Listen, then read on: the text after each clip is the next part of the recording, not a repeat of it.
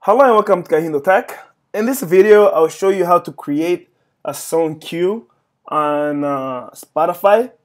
But before I begin, I would like to let you know that I am using an Android phone, so things might be slightly different for you if you're using, I'm using an iPhone.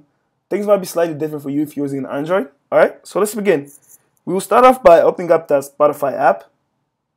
Once you have it open, start searching for any songs that you like to play.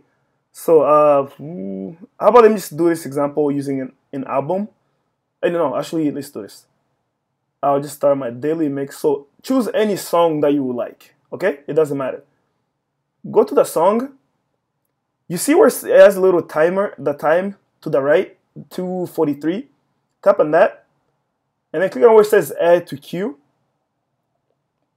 Alright, so that adds this song to a queue that I have going on.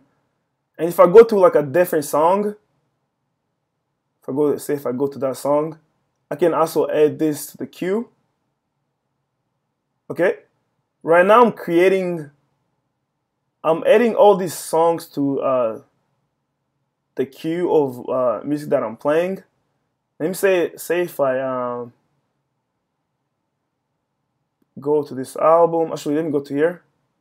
And then if I click here, anyway, let me actually click again above the timer, the end time. There's like those little three dots. Tap on those, and you can scroll down.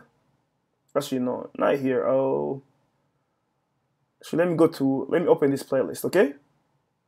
And just play one of these songs, and then just I can click on where it says go to queue. And if you remember, right,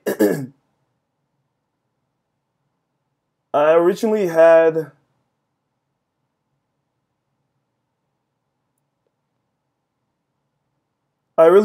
these two songs from the beginning that I was adding to the queue. So basically, you're just like creating this queue that you can add onto it. And then also you can, like, if you select one of them, you can choose to remove them as I'm on the bottom. See, if I select, I have the option to remove them from the queue.